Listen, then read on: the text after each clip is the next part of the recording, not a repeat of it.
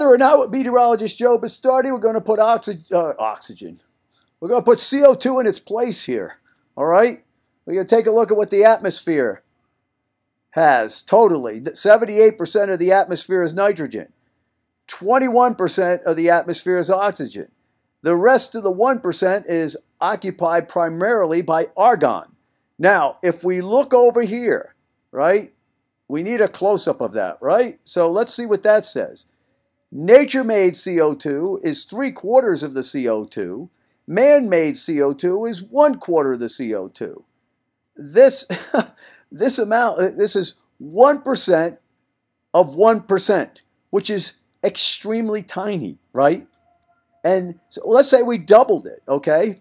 It'd be 2% of 1%. But the vast majority of the atmosphere, as you can see, is run by nitrogen and oxygen, and the water vapor of the atmosphere is the #1 greenhouse gas. So this is going to be the shortest whether or not ever. I just want to show you these charts, and I want you to think about this, right? There's nature-made CO2, there's man-made CO2, and here is the rest of the picture, okay?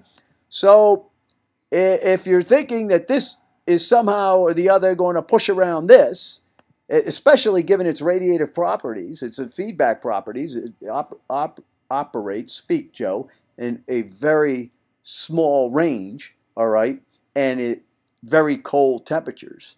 Hey, I don't know, all right, but I think you should be respective of the perspective, all right? When you look at the big picture over here, you can see exactly how small man's contribution is.